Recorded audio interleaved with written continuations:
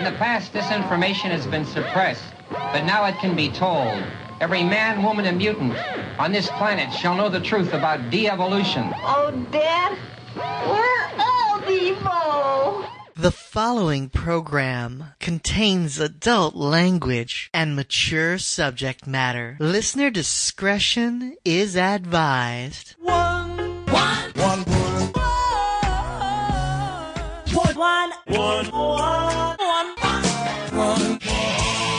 Another one. One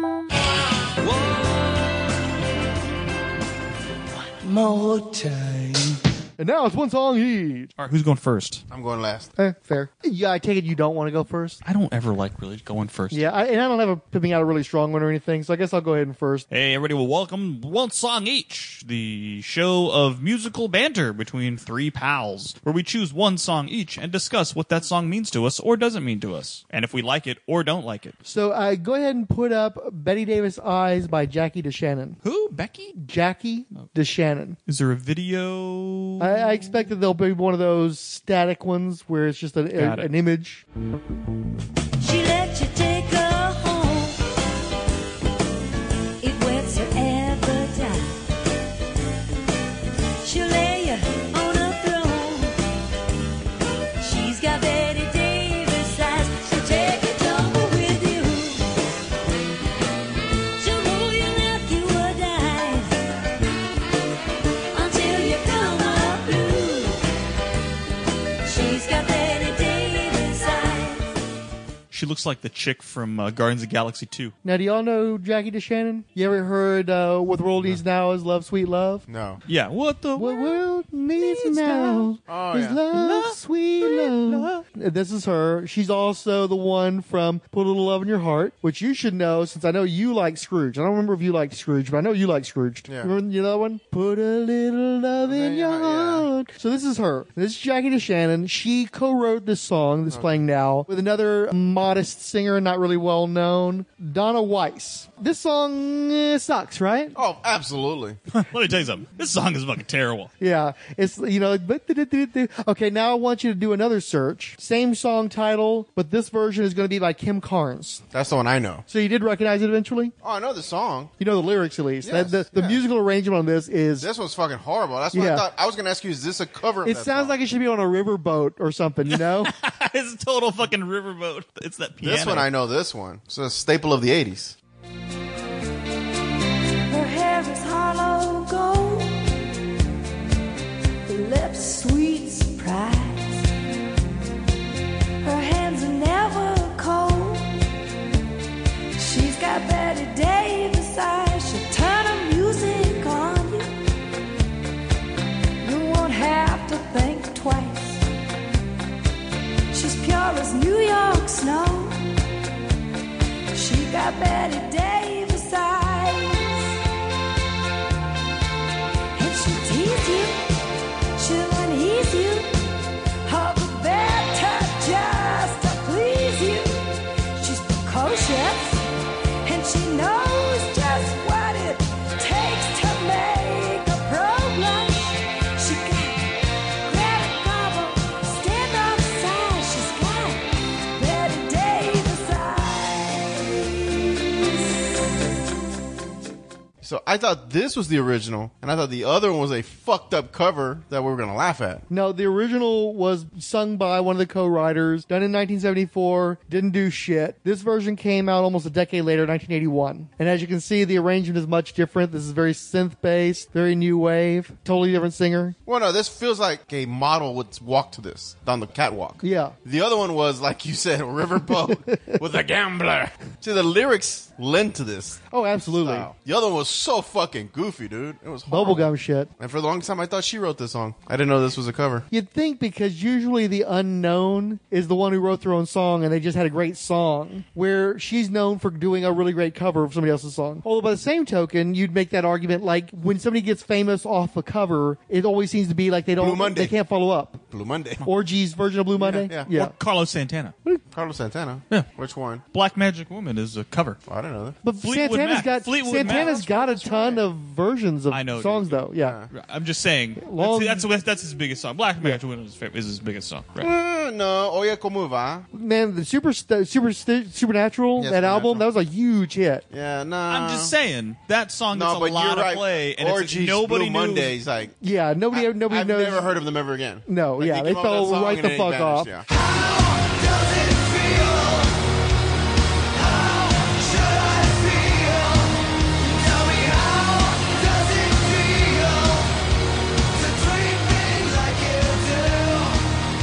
And I actually liked a couple of Orgy songs, but none of them ever did as well as the I'm out, cover. yeah. There's Hell, just certain Marilyn songs- Manson has never done as well as on his own material as he's done on covers. Yeah, I know, Original material is I never know, as big I as know the covers. Sweet Dreams Yeah. is. I mean, when Not it just blew Sweet up. Dreams though. Even Tainted Love was one of her Well, that's bigger true, hits. yeah. You know. I don't know. Beautiful People, dope show. He's had some pretty Yeah, good songs. beautiful I'm not. people. No, I like Marilyn Manson. I'm not trying to diss him. I'm just those saying are big radio. he's a- Those are dope shows. A fucking huge radio hit. but none of them were ever as big as the covers he did. He always did better with his covers than he ever did with his original material. I would challenge that. Beautiful People, you think? What would be It the was biggest thing he did? That was huge original? Yeah, song. Beautiful It People was was huge. I heard huge that song. every fucking where. Beautiful People. I remember when we went to go see him and he was ripping out pages out of the Bible. So that's all. I love the fact this video is so fucking 80s. Oh yeah. Has all well, the again, this 80s is tropes. 81, so just- this is early days. Oh, yeah. And It's this is a just very coming into their visual. own. It's a very visually arresting video, so you can see where that would help give it momentum. And do you know who directed this video, by the way? Tim Burton. Russell Mulcahy, who would of course go on to Highlander. Oh no shit. There Yep. can be only one. There can be only one. So, This goddamn Carnes. song. It's Kim Carnes. Kim Carnes is the only one. yes. So, Mac, how familiar were you with Bette Davis Eyes before we played it just now? I know this song. I've seen this video. Oh yeah, That's how so familiar I am. That familiar. How did you feel about the song? I don't know. That's just one of those songs that is. It just is I don't know for if I you? would ever If you leave buy this. if you buy the greatest 80s hits, it's always on there. Mm-hmm. It's like near the middle of the list of 80s. I know One it's like- hit no, it's on wonders are disc pretty two. reliable on that. It's regard. on disc 2. Yeah, like this too. It's Middle. disc 2. It's not on disc. I don't know about that. This was like the number one song of 1981. Yeah, but there's like 9 other years. like Well, you'd think that. Well, I guess if you want a stronger finish, I said it's in the fucking box set. It's in the- just yeah. on disc 2. Maybe even high up on disc 2. It's not on disc 1. No, it's on disc one. it's not. It's not your opener, man. You've got a 20 some odd It's on the track A. It's CD. on the. No, it's no, no. like behind Oingo Boingo's Dead Man's Party. No, it is way, not. yes, No, it way is behind not. Dead Man's Party. Way behind Dead Man's Party. or Weird Science. It's like right behind those two. Anyway, Behind Kenny. No, It's yeah. okay. It can make your mixtape. it's the not number make- one song of 1981. You're I talking. said it's in the box set. I said it's in the box set. It spent just on the 9 second weeks in number one. It was Billboard's biggest hit of that year. But okay, sure, it's behind Oingo fucking Boingo. Sure, okay. I know you guys are winding me up at this point. Fuck you both. It's a dead man's party. Who could ask for more? Ah, you're singing too, you Everyone- motherfucker. That's a That disc tells one you it was track. right behind That's a it. disc Well, one. no, that's like a nerd chest, and we all failed. Nobody gives a shit about Oingo Boingo for the most part. Danny Elfman. Damn you. Danny Elfman is a noted film composer. Normal people don't give a fuck about Danny You Elfman. just Yeah, self-served himself. I know. Um, Burn. Let's forget about Kim Carnes' fucking beautiful library and filmography. You've made your. So what is the song about, Mr. Fixit? And how? And Betty, what? Do you, Betty Davis's eyes. okay. And how she's, what is it, turmoilish, or what did she say? She's, Tumulture. I don't know. She's, Shall I read the lyrics? I think they're really go good ahead, lyrics. yeah. Okay. Her hair is Harlow gold. Speaking of Jean Harlow, famous film star. Her lips are sweet surprise. Her hands are never cold. She's got Bette Davis eyes. She'll turn the music on you. You won't have to think twice. She's pure as New York snow. She's got Bette Davis eyes. And she'll tease you. She'll unease you. All the better just to please you. She's precocious. And she knows just what it takes to make a pro blush. She's got Greta Garbo's standoff size. She's got Bette Davis eyes. She'll let you take her home. It whets her appetite. She'll lay you on the throne. She'll take a tumble on you, roll you like you were dice until you come out blue. She'll expose you when she snows you, off your feet with the crumbs she throws you. She's ferocious, and she knows just what it takes to make a pro blush. In the original version, it was crow blush, by the way. All the boys think she's a spy. eye. She's got Bette Davis eyes. Very saucy lyrics. Again, the Jackie DeShannon version is so bizarre in that it is not sexy in any way. It's weird. Even though the lyrics are very... She's going to throw you on the throne and like... She's going to fuck you. She's going to fuck you till you're... It's like a Cleveland steamer or something. There's like... Whoa! If anybody's going to, perhaps. Yeah. Welcome to one log each. She is going to fucking tear you up. She's catching that D. She's on that train. As I've mentioned many times on the podcast, when I was growing up, it was mostly oldies and country music. And then my mother marries my stepfather, and he's got fairly similar taste to her. You know, if anything, the oldies get older around him because it was more 60s, and then he comes around, I'm hearing more 50s shit. This was his third marriage. He didn't have much in the way of artifacts from the first marriage, but the second marriage, for some reason, he had some leftovers of his ex-wife's music. He had a cassette tape with some Pretender songs on it, and I don't even remember if I ever listened to it. I just, something about the name, had like an odd allure to it, but I don't remember really listening to it. Maybe I did. Brass and Pocket always was familiar to me. But there were a few 45s, and one of them was Bette Davis Eyes, and it came from that ex-wife of his. And because I had that record player, the Suitbox record player, I was going to play whatever I could get my hands on. So this was actually one of the first pop songs, not too far out from release too, so it was contemporary still, that I got to listen to on a regular basis and helped expose me to modern popular music. Also, nobody sounds like Kim Carnes. She has got a gravelly voice for a woman that's just incomparable to anybody else. She's like the Joe Cocker of female singers. That kind of gravelly tone is not what you would associate with women. And yet, the lyrics are very provocative, and her delivery is very robust. It not only introduced me to a sound that I wasn't terribly familiar with, especially that synthy new wave kind of sound, but also a form of femininity that I wasn't familiar with. A very empowered... Very Dixie Carter. Sexually... very sexually aggressive in a way that I hadn't experienced. Blanche Dubois. And so I respect it, however. She also looks a little like Sandra Locke. And another thing that kind of came to my life with my stepfather is that he was a fan of Clint Eastwood. We watched a fair few Clint Eastwood movies, and there was a period of time where I really enjoyed those movies and enjoyed Clint Eastwood's performances. It wasn't until getting into the 90s I realized what a smug prick he was in most of his movies. But I definitely always dug Sandra Locke. I love that sort of ethereal quality she had. I like the eyes. I like that, again, she had moxie. You know, she was always tough, broad, that would stand up to a guy as rough as Clint Eastwood. Ultimately, she usually got some sort of comeuppance. She was often like kind of a hoity-toity kind of person, and Clint Eastwood would show her a real man could treat a woman. So it still had its caveman qualities to it, but she was still a formidable presence in a Clint Eastwood movie as a woman, and she appeared in numerous of his movies. He was the guy who, he's got a girlfriend, and so he's going to make sure she's getting parts, which ended up being this big deal because when they broke up, he sort of had arguably torpedoed her career, and she ended up successfully suing him over that shit. I associate all those things for that early 80s period, this certain type of woman that I hadn't really been exposed to, this certain kind of sound that I hadn't been exposed to, and I really embraced it. And, I love synth music. I love 80s new wave, and I love strong women like that. I feel like this Kim Carnes song was very formative. I listened to it countless times on 45. Bette Davis. Are you guys terribly familiar with Bette Davis, the actress? That's the namesake of this song? No, I mean, I know of her existence. You know of her existence. You neither? Actress. That's all you got is actress. Okay. Did you ever see any of her later roles, like whatever happened to Baby Jane or anything like that? Is she the one that says, "I'm ready for my close-up, Mr. DeVito"? No. Oh. She was the one who said, "Buckle up, it's going to be a bumpy night." You know that one? No. Anyway, All About Eve. Great film actress. Always like a very intimidating presence. She was an early ball buster in movies. And I remember my grandmother liking Bette Davis because, again, just strong, badass chick. She also really loved Lucille Ball. And what you may not remember is that before she became this big comedian in the 50s, back in like the 40s, she was actually kind of a sultry sex bot to some degree. She was like the hot, saucy, wet redhead. And my grandmother always loved Lucille Ball. And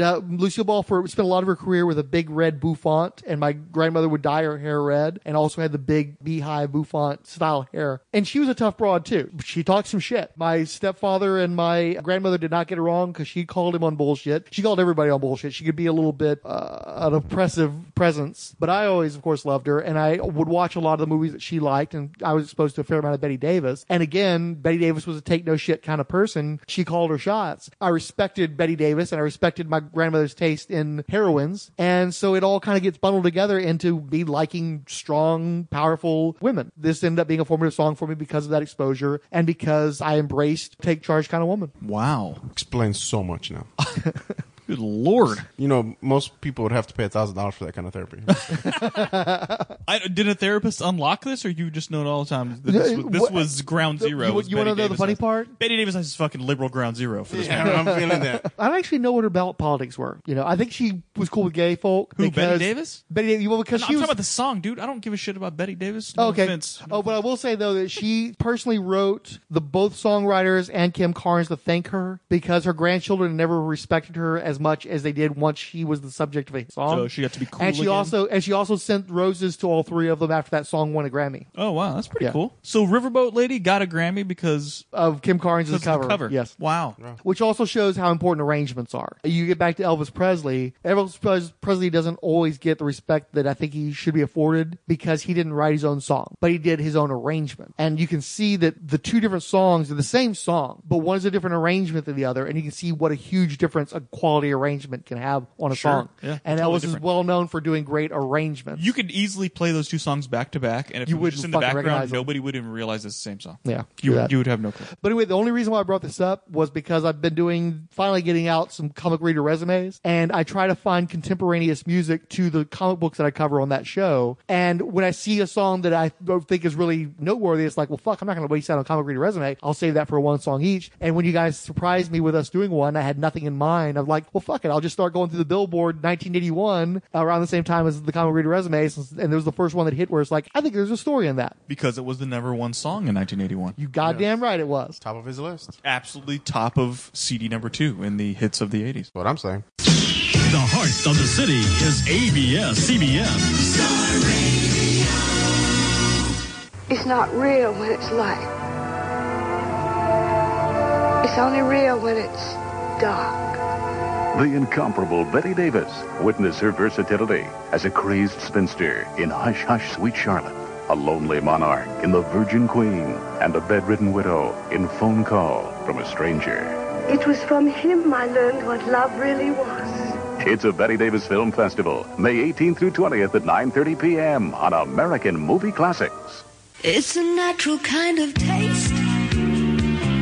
Nothing else comes near. 7-Up cools your thirst. 7-Up, the difference is clear. Drink 7-Up. 7-Up is free from artificial flavoring and sweeteners. It has no coloring and no preservatives. It's a clean, refreshing taste. 7-Up, the difference is clear. Red Rose Radio, playing music and listening to what you say. Red Rose, let you know. All the news that's happening every day, everything you want to hear. Instrument like you should, loud and clear. 301, Red Rose Radio.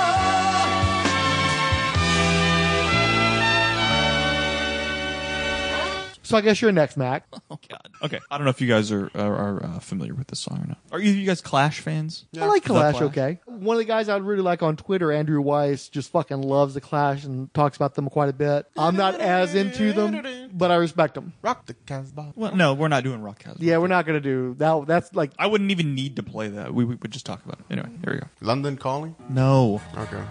Will you stand by me? Always. No. I fought the law. No.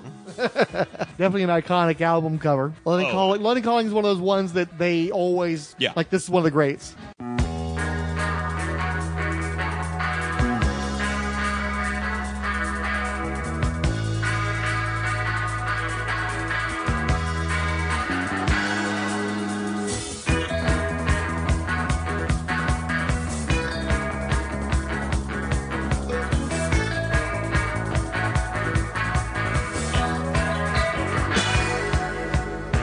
I'm all lost in the supermarket. I can no longer shop happily. I came in here for a special offer, guaranteed personality. I wasn't born so much as I fell out. Nobody seemed to notice me. We had a hedge back home in the suburb, over which I never could see. I heard the people who live on the ceiling scream and fight whisperily. Hearing that noise was my first ever feeling.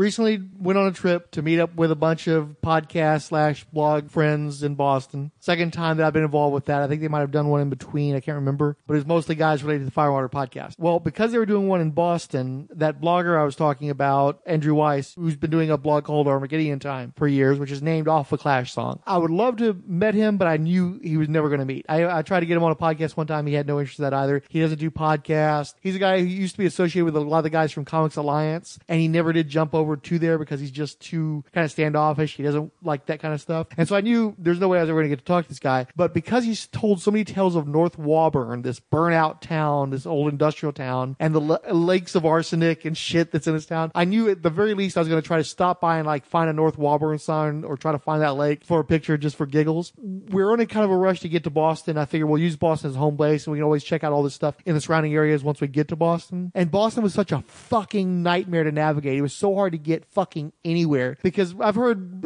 Houston freeways occasionally referred to as a spaghetti bowl. Bullshit. We might as well be on a fucking grid compared to Boston. There's nothing straight in Boston. No matter what you're going to do, it's going to take a minimum of a half hour. You can't go across a fucking street in that fucking town. There's no such thing as underpasses. Everything's a fucking turnaround. Everything's a fucking cloverleaf. And the thing is, Boston is an okay town. You walk around Boston, even in the summertime, the temperature is not too bad. You got some breezes off the water. They've got cool looking stuff there. It's nice to walk around at night. But as soon as you get behind the wheel of a car, it's a fucking nightmare. And you're going to make wrong turns. And as soon as you make a wrong turn, you're in some weird industrial area you got no business being in. It's awful. And so as much as I wanted to at least try to do a drive-by Woburn, Boston just killed any ability to get out of the town. There's all these sites that I wanted to see around the Boston area. I just gave up because that town was just too fucking much of a nightmare to navigate. So sorry for hijacking. You can now talk about your Clash song. Hey, my song was Lost in the Supermarket by The Clash. And so this song is from the 1979 album London Calling, which is probably their most famous listened to album. I've heard people call it one of the greatest albums ever produced. It's phenomenal. So this song, I'll just read what Wikipedia says the song's about. This song's lyric describes someone struggling to deal with an increasingly commercialized world and rampant consumerism. The song opens with the strummer's autobiographical memories of his parents' home in suburban Warlingham with a hedge over which I could never see, quote unquote. I like that line. With the lines, I came here for that special offer, guaranteed personality. The protagonist bemoans the depersonalization of the world around him. The song speaks of numbers about suburban alienation and the feelings of disillusionment that come through youth in modern society. I love the shit out of this song. And a lot of it is because, I don't know, I kind of just felt, there's like another lyric in the song that talks about I wasn't born so much as I fell out. Yeah. And how the guy just sort of drifts around life, and hearing his neighbors fight on the floor above them are like the first feelings he ever felt was hearing people fight above them and stuff like that.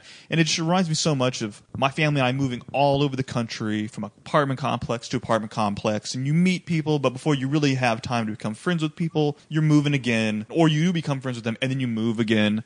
So you just sort of kind of get dead inside. And it's not dead inside. Maybe that's kind of hard. You just kind of numb. And that's kind of how it is. You're sort of just drifting from place to, you're just lost in the supermarket. Oh, it's time to move again. All right, I guess we're moving again. We're going to another new school. I guess we're doing another new school. I'm glad I spent all that time getting to know those people. Won't do that next time. And then you don't. And then you end up staying longer than you thought you'd stay. And then you find out, oh, I actually had time I could have met and met some people. And then you move again. And or we got evicted from this apartment, so now we're going to move to this apartment. Or, you know what I mean? It's just this nonstop churn of life that just moves you around everywhere and everywhere. And you just kind of get desensitized to it and you stop opening up to people. And so this song has always kind of taken me back to that. But the other reason I really love this song too is that the talk of the supermarket, that I feel like everybody has memories in a grocery store growing up, right? Mm-hmm. You've all the time you got lost and someone had to call over the loudspeaker because your mom was standing up front, she couldn't find you, or you pickpocketed for the first time, you grabbed some candy out of one of the aisles or whatever, or you go to the magazine section and you're flipping through magazines while your mom's shopping because you don't want to tag along with her, so you get to flip through the lowrider magazines, right, with the hot chicks in it, or the comic books or whatever. And if you've ever seen the movie Heathers, there's a character in there, JD, that moves from place to place, and his frame of reference is the convenience store. You gonna pull a super chug with that? No, but if you're nice, I'll let you buy me a slushie. So you know your convenience speak pretty well. Yeah, well, I've been moved around all my life. Dallas, Baton Rouge, Vegas, Sherwood, Ohio. There's always been a snappy snack shack Any town, any time. Can pop a ham and cheese in the microwave and feast on a turbo dog. Keeps me sane. Express the same sentiment. So so the song kind of has two meanings to me. One, sort of this growing up, just floating through life, and on the other hand, I have this weird nostalgia towards supermarkets, because that was sort of everywhere you moved, you'd have the new supermarket you go to, and you'd have to learn. Oh, now we're shopping at a Gerland's in Deer Park, and you sort of learn the layout, and you learn where this is and where that is, and that's where you'll run into somebody from school there, or you run into your teacher, so your mom gets to meet the teacher, or you know what I mean, stuff like that, or you have to run, or you get a job there, because people growing up, that's part of your rite of passage. You get a job at a supermarket, and it's this weird thing nowadays where people don't fucking go to supermarkets anymore. They do. They're overwrought with people, right? But more and more, you order it online. Or, you know what I mean? Like, that used to be the one universal constant for everybody is we all had to go to the supermarket to buy our shit. And now, or every place that used to not be the supermarket is the supermarket. Mm-hmm. So it used to be, you would never go to Walmart for groceries. Well, now you go to Walmart for groceries too. Target. Or you go to Target for groceries. Or you go to your local H-E-B grocer and they sell couches and lamps and toys and it's just, and grills and park benches and shit. Like, it's just this weird, there's nothing special about it anymore. It's turned more into what the song is about, even in a lot of ways, where it's just a building now, where I feel like for part of my childhood that was like the place that, like you said, the neighborhood grocery store. That was where we all went, and it kind of seemed like shit happened, and it's kind of weird to me that like my kids aren't going to grow up in a time where you're going to go to the grocery store. It's just going to be an Amazon box on the porch. That's what it's going to be. Or you're going to do curbside pickup. Or they're going to just do straight to door delivery, which is, I feel like, what we're moving to more and more rapidly. Or somebody picks up, because I see it. I walk around the grocery store now, and there's people who push it on these giant carts. And they've all got numbers in them, and they're just picking up the grocery lists for these people. And they're going to go in bags, and they're either going to be handed to somebody who's going to deliver it to your house, or you're on the curbside pickup outside, and they're going to bring it out to you, put it in your trunk, and roll out. And to me, it's just so weird. And I know there are other... we talk online, and people used to not be able to talk online. You can keep in contact with people. You used to have to write letters to keep in contact, or talk on the phone. You'd have to call long distance to talk to somebody. And now you can just do that stuff online, and that's great. But I feel like that was sort of this weird, it's going to be this bygone social construct that doesn't exist anymore. Like when you watch an old movie and it says, "Be kind, please rewind." We don't rewind anything anymore. That doesn't make any sense. There's no such thing as rewinding. It doesn't exist anymore. And it's just like, I feel like it's this old part of it was such a huge deal of my childhood, and I just feel like it's kind of floating away and leaving. Well, it's really bizarre. When I was talking to Keith J. Baker during that get-together, for some reason...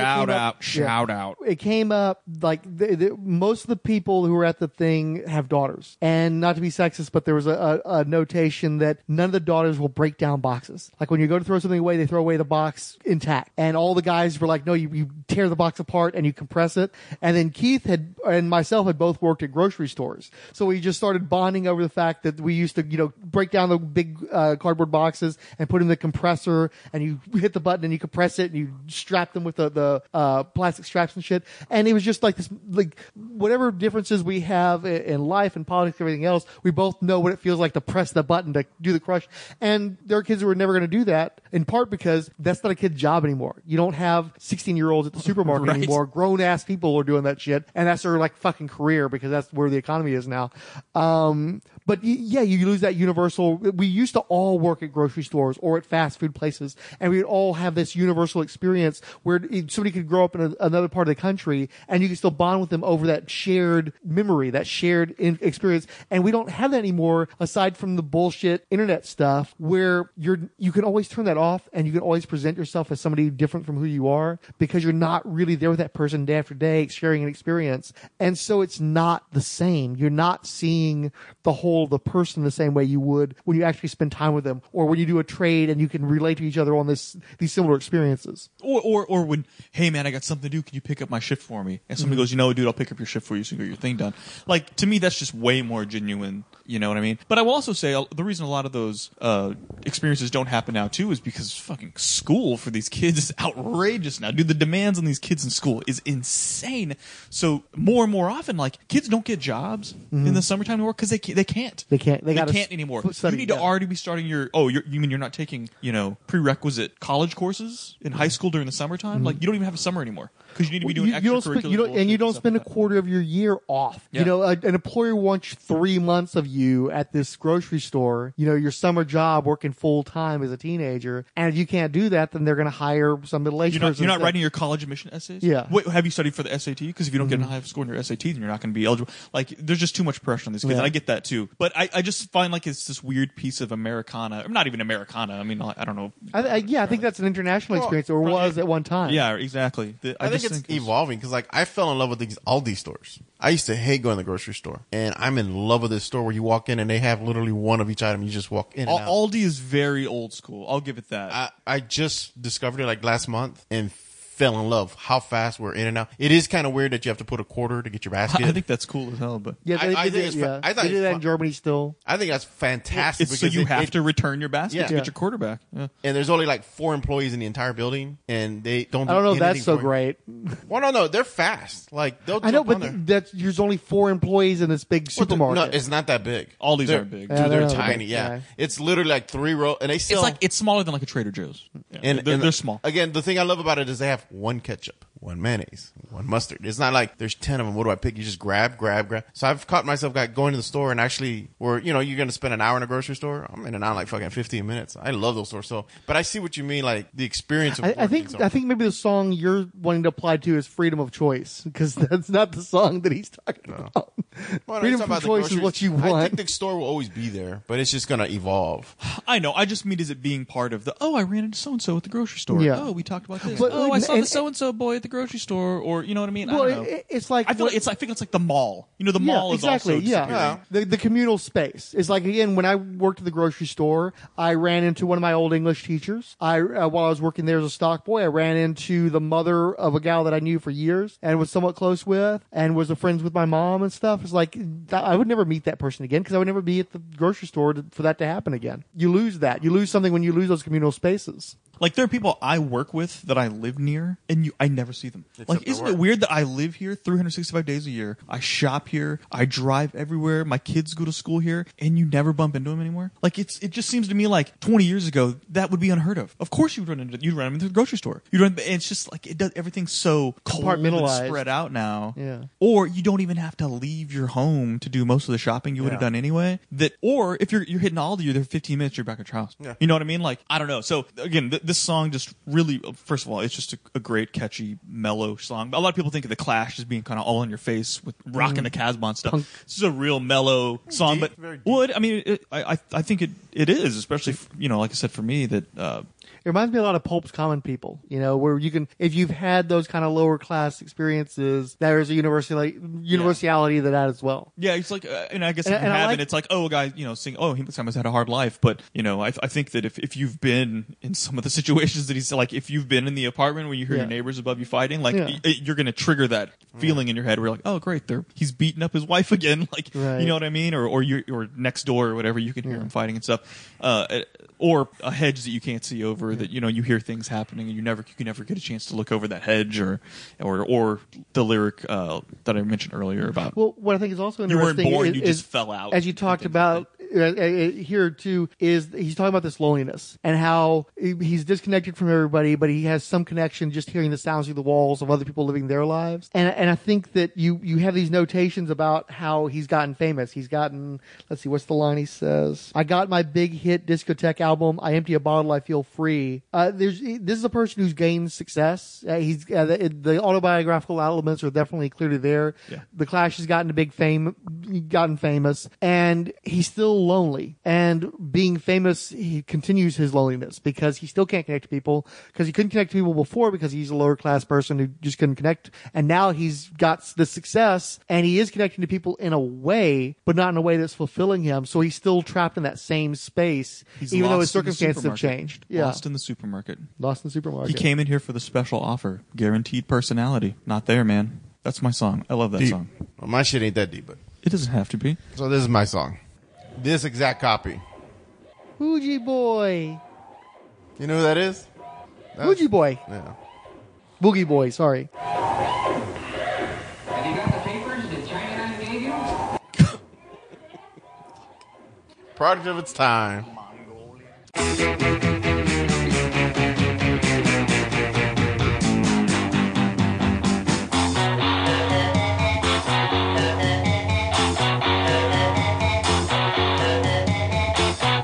tell us that we lost our tails, evolving up from little snails. I say it's all just wind and sails.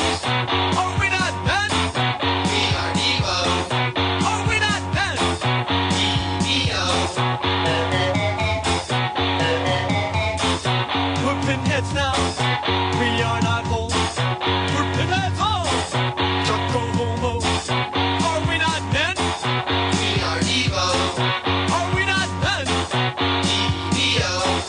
Are we not pins? We are Devo. I could see you dance like that, Frank. Oh, I have danced like that. Please tell me you'll dance like that one day, man. I have danced like that. Yeah. So that song. What is was that the song? song? Okay, it's Devo, Jocko. What do you say? Homo? Jocko Homo. Yeah. That song, for some odd reason, is my introduction into the nightlife that I would slowly embrace as a young man. I remember going to a local club. Should I say the name? Yeah, you can say the name. Numbers. We went to Numbers. I was young, way, way young. And this is the first time I can remember me and my friends getting in a vehicle and driving to downtown without adult supervision and going to a club. And the DJ was playing this like kind of like a warm up. They had this giant screen that was just sitting there. Yeah, they actually projected. Yeah, they would project and this is stuff. from a mini movie that Devo made back in the 70s. They would at least the 2 or 3 times I can remember. I mean, we went to this club in that first year a bunch of times just because we could get in, and it was just kind of cool. But I remember going to that club and watching this and feeling like I think I'm an adult now. Like I'm not a kid anymore. I didn't feel like a little kid anymore. Like this is grown up stuff. I'm going out and doing. Yeah. Yeah, and I'm hanging out with my friends, and like we're out late at night. There is no supervision. Like something happens, it's on us. No one's gonna save us from whatever happens. And I remember watching this as my friends are all like trying to figure out like let's get drinks. Where we're gonna go. And this club's just packed with like I mean back then they were called goth. I don't they call them emos now, but they were all goth kids. And the clubs there's punks and there's cholos and there's just all these like kids from varied degrees of my age, which were young to older kids. And we're all in this club, and this is playing on this giant screen. And I remember watching this. I knew who Devo was, but I'd never seen this. And I was just like, hearing this and then seeing where I was kind of like, oh shit, like this is a new world. This is. I think anybody who has been to a concert in their youth knows that vibe you're talking about, where with the warm up music playing and everybody's kind of conversing still. You know what I mean? You're all kind of getting like ready. Where am I going to stand during the concert? Yeah. And you're trying to figure out where you're going to get Post in with. up for the night. Yeah. You're like, how long is it going to take for the opening band to start? Is there an opening band? I don't know. You're all kind of talking, trying to figure out where are we going after this. Well, see, that to me, honestly, that would be a band further down. This was just like I had never been to a club. I've been with my parents, but it was like, Spanish clubs or something like that, where there was dancing and there's adults and there's supervision and there's safety. This felt like someone had pulled the nets away from us and we were now by ourselves. And I remember my cousin who was with us was super nervous because we had picked him up from his job and he worked at a pizza place and we didn't give him time to change. So he still had like his little red vest and his bow tie. And so he had his uniform on still. And he was like, will they even let me in? And I'm like, dude, I don't know if they're going to let us in at all because, I mean, we're so young. And they, just checked you, keep going. They basically just stuffed the club. You could have drinks, but not alcoholic drinks. And I remember a girl I liked was there. And so we were holding hands and I'm like, oh my God, I'm holding her hand and we're in a club. And it was just so exciting to be in this new experience. And then we went to Numbers like a shitload of times after that, to go see shows and stuff there. But for some reason, every time I hadn't heard this song in a long time. And, I just had like some kind of mix going on and this song came out and it's just like a flashback and I just remembered like you get that weird feeling in your chest, butterflies in my stomach. I remember like I distinctly remember walking into the club and you see the screen up there and they're playing it where the Boogie Boys running and I'm watching it. I'm like, what? And so we're walking in, we kind of post up to the left, we're sitting there, more people are coming in and I'm watching it and it's getting louder and louder. They're testing the light machines, so lights will come on for a few seconds, turn off. I see some older people walking around and then the girl that I like shows up and her friends come up and we're all like getting together. And it was weird because it's like a first meeting outside of school that wasn't a school event. Like it wasn't a football game or anything. It was like we're away from the city, from our part of town. We're on the other side of part of town. And so anything can happen. And so going to Numbers that first 2 years, I had a shitload of misadventures. We would just party together. It was so much fun. So in the montage of all these memories that you have, I'm guessing it's that beat going in the background. Bow, bow, bow, bow, bow, now, now, now. Yeah. And so I always just have such a fond for like first part of your youth where you're fucking up a lot. Now that I think we were relatively safe. I mean, there was nothing bad going to happen to us, but we didn't know that. And it was exciting to be in the club like night, and then the club shuts at 2 and we're like, oh shit, what are we gonna do? And like, well, you know, and everyone knew, and again, this is before cell phones, so it was like someone knew of a place that you could go, and so we would drive and there's nothing there, or that's how we found House of Pies. And like we learned about House of Pies, and you know, someone told us, oh yeah, there's a place called House of Pies. You go down there and they're open 24/7, because we were gonna go to Denny's, and so we go to House of Pies. And it was just like I said, just that cool beginning where like you're kind of getting cool, and so it's like, oh. So I just heard the song. It's the music that plays in the trailer of that part of your life. Yes. Like if they piece together a trailer of your memories. Dun, dun, dun, dun, dun, dun, dun. And then when I watched, because I remember the video, so I'm watching the video, and when he's dancing, I'm like, oh shit, that's Frank. That's Frank dancing right there. That's absolutely Frank. I'm definitely in the David Byrne whiteness field. Yes, Yeah, I fully own my whiteness, including my arrhythmic dancing. Yes. So yeah, but that was just my song. It's a kind of cute song, and I've been listening to it a lot lately. I guess like they say, when you're older, you come back around in life. Like you spend your early part of your life running forward, and then as you get older, you start kind of looking back more and more. And I've caught myself looking back more and more and noticing things like this that, you know, they bring back fond memories or just a little different things. So no, that was it. Yeah. Again, as I got into my teenage years, I liked more alternative type acts and the like. And you would always hear on the radio them doing advertisements for Numbers. And so I always felt like that was going to be some sort of a mecca, like some place where at some point I could go to Numbers and that's where my people would be, right? And because, again, moving around too much and never having any money and never having a transportation, I didn't finally get to Numbers until well into my 20s, probably late 20s. Really? Oh. Yeah. And so by the time I got there, and I was there with an I think one time on my own, and then other times I went with an alternative chick I was dating. And getting there, I realized I was too much of a straight. For the normal people, I was too weird. And then for the weirdos, I was just too much of a straight. And so I wasn't into drugs, and I didn't wear makeup, and I didn't dress correctly for it. And I just felt like, great, not only am I an outcast in the normal world, but I feel like I'm an outcast in the weirdo world as well. So like one of my memories for Numbers was going there for like New Year's Eve, I think it was, and hearing the Hives, Hate to Say I Told You So, playing. And as you said, they would play videos they would project on screen and stuff. And just listening to that, it's like, I like this song. I'm sitting in a corner by myself at a place for people who would otherwise normally be sitting in the corner by themselves. I'm the guy sitting in the corner in that crowd. And so it was a real bummer for me to finally get to Numbers and be an outcast even still then. But it always felt like it was a little too cool for me. And having arrived there, I felt the same way. But also by the time we would be going to Numbers, well, more me than you, Devo's time would have kind of passed. Mm-hmm. So it would have been almost like a self-conscious attempt to hold on to the first gen weirdo kind of bullshit. But I recently did a deep dive into Devo because I was trying to find music for the Bonding Agents podcast, and I wanted to find something that wouldn't be typical spy type music and something that would reflect both my father and me. I think ultimately I reflect more me because I landed on Devo's cover of Secret Agent Man, the Johnny Rivers song. I don't know if he actually wrote it or not, but he's most famous for performing it. And it's got all these weird techno farts and stuff, and it kind of fits with the sci-spy thing going on. And in finding that song, I also did a deep dive into the theory of de-evolution and their ties to Bob and the cult of the subgenius, and definitely felt a kinship with Devo because of that same mindset. And I'm not so much younger than the Devo guys that I can't feel a kinship with their perspective on things, although they are boomers and they definitely had different experiences there. But it's also funny because these, as the frontline nerds at a time where it really, really, really wasn't cool to be nerds, these were like the guys who helped make the weak geeks win. We're living in a time period now where the geeks have won, and it's probably weird to be like a totally straight, macho kind of dude, because probably from what I see in the schools today, those guys would be sort of like the people would kind of hold at arm's length. Well, like they'd be segregated from everybody else because everybody else has embraced loving anime and K-pop and the sensitivity and their YouTube channels and all this kind of bullshit. Have you ever seen was it 22nd Street or 21 Jump Street, the movie? The sequel. Yeah. The sequel where 22 Jump Street. 22 Jump Street. Yeah, where he goes back to school. I thought that was the first one. No, 21 Jump Street's the first one. The second one is the 20. No. The 22 is the one where they go to like Malibu and they're at No, you're spring thinking break of and 21 stuff. Jump Street. The original movie comedy remake of the TV show. Yes, but they did a sequel to it. No, the scene you're talking about is from the first one with Jonah Hill and Yes. Channing Tatum. Yeah. Yeah, in the first one, the whole joke is that Jonah Hill is the cool nerd, one, yeah. and yeah. No, the second one. No, but that was No, the they first. flip it in the second one back to where he's I But get I guess that's what you're talking about. I never saw the Sort of like second that, one, yeah. so trust me. That's one of the first.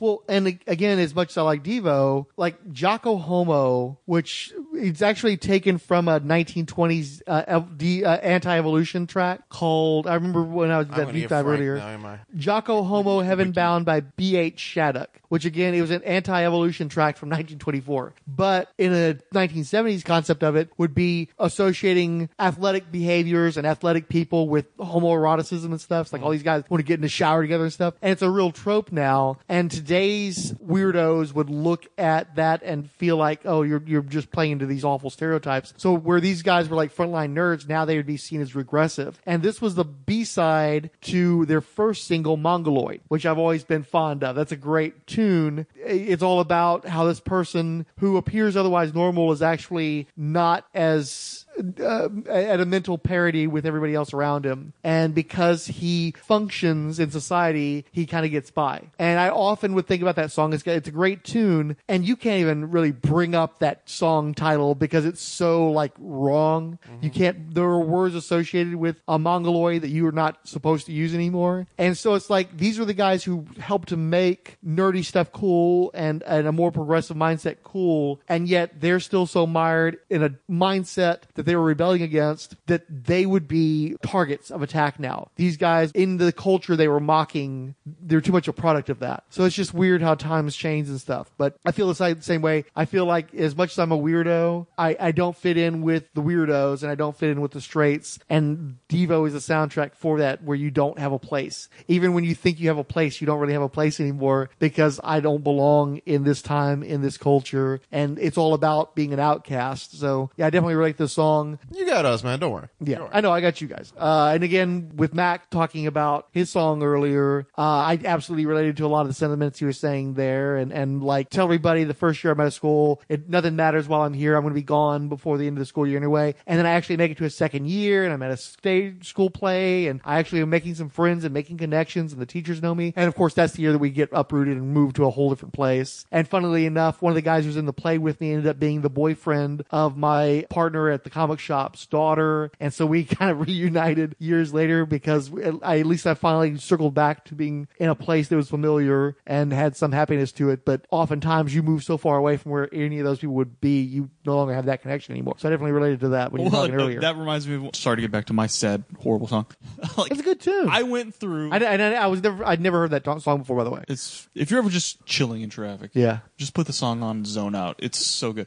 I went through multiple semesters of school where I would go by the wrong name, and I just never bothered to correct it. And I would, like, whether they go by my first name or my middle name, or I would get the initial, like J.R. Ewing. They were calling me like my first two initials. I've never, ever gone by my initials. I went a whole fucking semester by my initials because I just assumed we were going to move again. And it didn't matter. And what was crazy is that usually somebody else in the class would correct them. Like, no, that's Mac. That's not so-and-so. And nobody would correct them. And I would just go an entire semester. And then sometimes if I was there for like the next semester, I'm like, oh, this is going to go on for a whole fucking year. I'd go ahead and correct them. So no, I go by Mac or whatever. And they'd be like, why didn't you say something for the last several months? And it's just like, I don't know. Like, I don't know. It doesn't, like, but who else would ever, like, when you, to me, just thinking about it right now, who the fuck would go by the wrong name for months and months? Every day they call roll, and I would say, here, present, for the wrong fucking name. Because it doesn't matter. The name y'all call me was given to me in first grade because the teacher looked at me and was like, yeah, that ain't gonna work. This is your name. That's too brown. Yeah, this is your name from now on. I have kept Yeah, that. but mine's not. Mine's Yeah, it's perfectly true. normally white, and I'm just like, okay, that's fine. What is that? That's what you're calling me now? Well, that's what they typed on the roll. That's fine. We'll go by it, and it's just like so fucking sad, dude. I look back, and I didn't even have enough self-worth to correct the teacher, and I just went by a different identity for that semester. Yeah. Yeah. Like where sometimes they would say it and I wouldn't even answer because I forgot in this class that's my name. Yeah. Oh my god, dude. How did I not kill I forgot myself? my character, yeah. The character I'm portraying this semester in this school.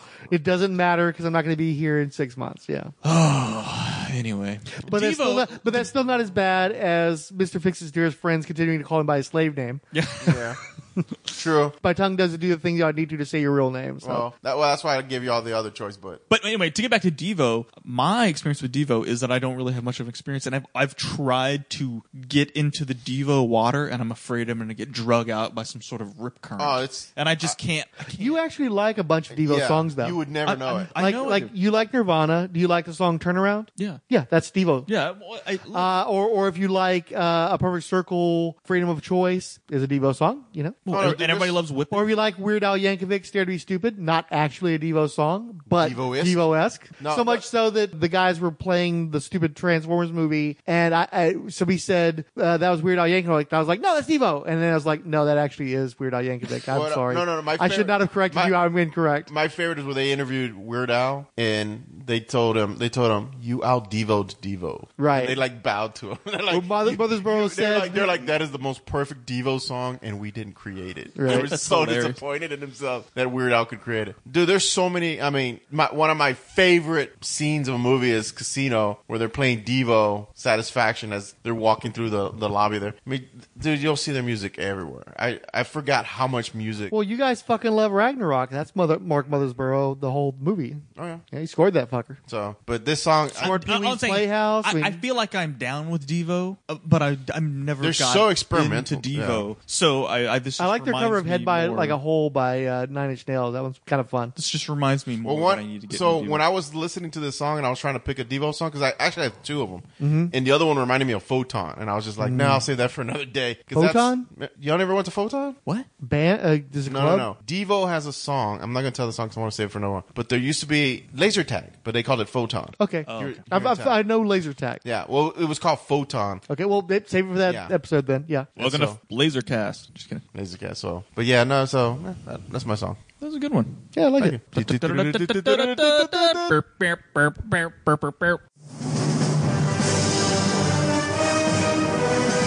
I was 24 when we first created Captain America. Jack Kirby was 22. There wasn't a day passed by that we didn't get news from Europe in the newspapers. Everybody was patriotic, and it was ridiculous not to do Captain America. I would have been proud to have said Jack and I did the Fantastic Four and let it go with that, but my gosh, at the same time we were doing Thor, the X-Men, Nick Fury, Agent of S.H.I.E.L.D. I went to the Bible. I came up with Galactus. The Silver Surfer is the fallen angel. And when Galactus relegated him to Earth, he stayed on Earth. When I was at Marvel, Steve Ditko used to come up and sit in my office. The quality of his art and the peculiarity of his art made Spider-Man the most popular costumed hero in the field. Today's flawed superheroes are superior in physical strength, but common, average, ordinary in mental strength, saving the world, the universe, yet help us to solve their common personal problems. It is like creating a perfectly physical adult with the reasoning limits of a 6-year-old.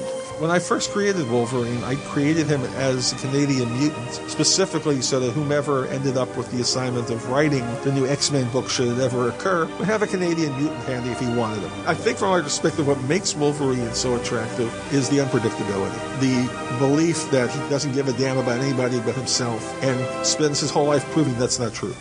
We thought that the Punisher would be a one-shot type of character. But there was also the sense that he had more depth and more appeal beyond just being an antagonist. Well, I think it's his damaged soul. Like Spider-Man, is surmounting tragedy. I got a call out of the blue from 2 editors at Marvel Comics. We want to create a new, young, American Muslim superheroine and put her on her own monthly comic book series. Since there was a possibility that this series was going to be an epic flop, I felt I was at liberty to tell exactly the kind of story I wanted to tell. I wasn't interested in writing some kind of model minority book. Fanfic writing Pakistani American girl from Jersey City named Kamala Khan. When she wakes up one day with superpowers, the result of something called Terrigen Mist, which is an epigenetic terraforming gas created by a bunch of alien-human hybrids called the Inhumans, she takes on the crime-fighting name Ms. Marvel. The Marvel Handbook, the unofficial podcast of their universe. A legion of hosts take an encyclopedic look at Marvel's seminal directory of characters and concepts, available for audio streaming from most of the usual suspects, as well as on YouTube. Brought to you by Rolled Spine Podcasts. What the hell do you think you're doing? Dragging your butt through the day, selling body and soul to a bunch of bland normals? Acting stupid so they'll think you're one of them? Tired of getting all of the guilt, but none of the sex? There is a simple answer, dear friend. A glowing beacon of slack amidst the turmoil and darkness. It's J.R. Bob Dobbs, the living slack master, and his church of the subgenius. Bob brings a new destiny for the abnormal, for Bob comes to justify our sins, to unmask the conspiracy, and to get us back the slack they stole away. It's us versus them. Are you gonna fry in hell on earth alongside the pink boys, or will you pull the wool over your own eyes and accept Bob into your mind? Repent, quit your job, slack off, and praise Bob! Church of the Subgenius, eternal salvation, or triple your money back.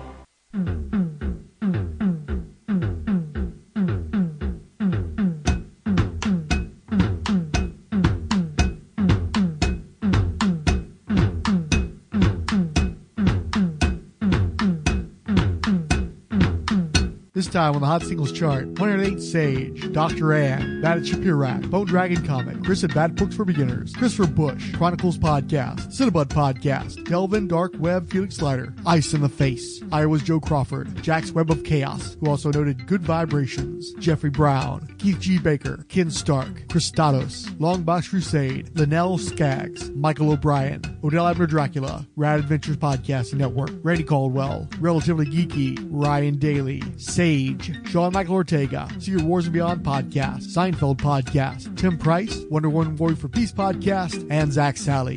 One Song Each is a Rolled Spine podcast. This is a not-for-profit fan production. Any copyrighted materials used is believed covered under fair use, with no infringement intended. Please leave your comments and criticisms on our website. We especially encourage participation on this show. Feel free to call in and leave a request. Maybe you'll even get featured on the show. We thank you for your rapt attention.